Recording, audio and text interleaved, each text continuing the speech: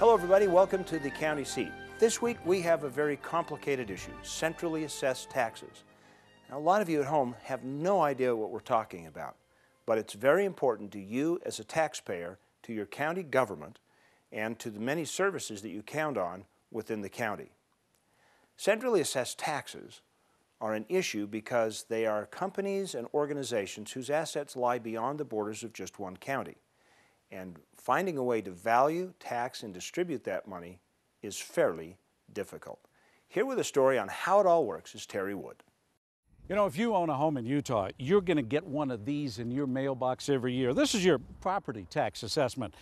Your property tax is set by the county assessor, and it's based on the value of comparable homes around the area. But what if you disagree with that? What if you could just call up the county and tell them what you think your property is worth and pay taxes based on that? Well, that's essentially what some big businesses in Utah do. State tax assessors realize there aren't many easy comparisons to make when you evaluate a utilities company or a mining operation. These are some of the most complex properties you'll ever imagine. The complexity to value a large multinational property is as hard for the State Tax Commission as it is for Wall Street to value. I mean, these are very hard properties. So a lot of big businesses are given the responsibility of reporting their own value. They can base that value on the potential asking price if the business went up for sale, on the income that business makes, or its stock value.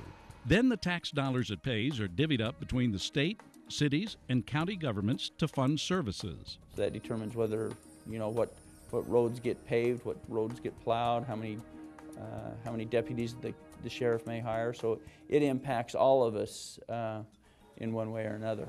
If a business operates solely in Millard County, of course, the percentage of revenues dedicated to county government would stay right there in Millard County.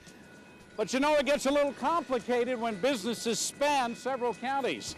There's about 5 sets of tracks here, and this train will go through at least 10 Utah counties. Businesses can run all across the state, and every county impacted by that business wants a piece of the tax dollar pie. In an attempt to make it fair, Utah created a system called centrally assessed taxes. The state determines what percentage of the business operates in a given county, then forwards the tax values based on that percentage to the counties. We take the constitutional mandate very serious that all property unless exempt is to be valued at its fair market value. But not everybody thinks it's fair. For example, most of the state's salt is mined in Tooele County, but processed elsewhere. So who should get the lion's share of the tax dollars? Same with gravel. Much of it comes from Tooele County to be processed into asphalt outside Tooele County limits. If you look at it closely, the legal costs accrued by the county will ultimately rest on the backs of the average homeowners. Their taxes will likely go up. Those costs, of course, are shared by our taxpayers across the board. So the cost for litigating the centrally assessed appeals is shared by all of those involved.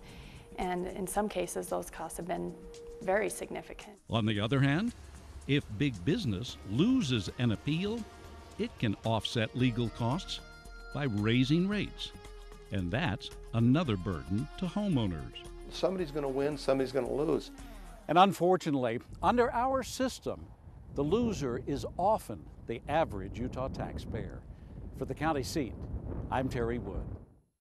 Thank you, Terry. Of course, Terry's job is just beginning because now you understand what centrally assessed taxes are. We have the issue of how do you go about appealing them and how many of them are challenged. And that's a whole different bailiwick that we will cover when we come back on the county seat.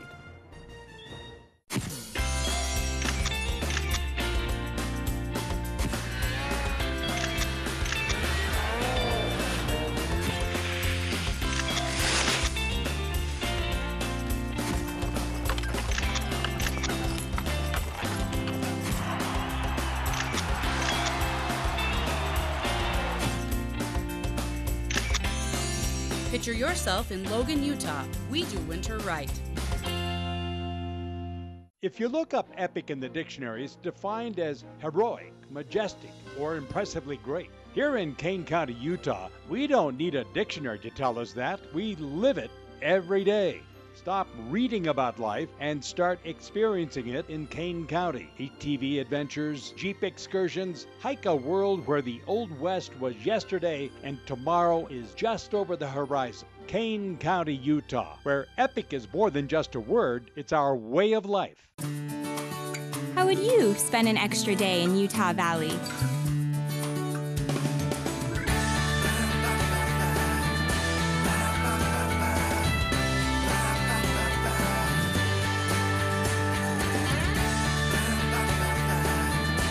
Stay one more day. Visit utahvalley.com to make reservations. Utah Valley. Bring everyone together. The State of Utah School and Institutional Trust Lands Administration. SITLA manages 3.5 million acres of Utah lands with the express purpose of furthering the education of Utah students while promoting local industry, oil and gas, even residential development, all at the same time. Through the careful use of trust lands, we distributed more than $22 million to Utah schools last year. The State of Utah School and Institutional Trust Lands Administration, building the state's permanent school fund.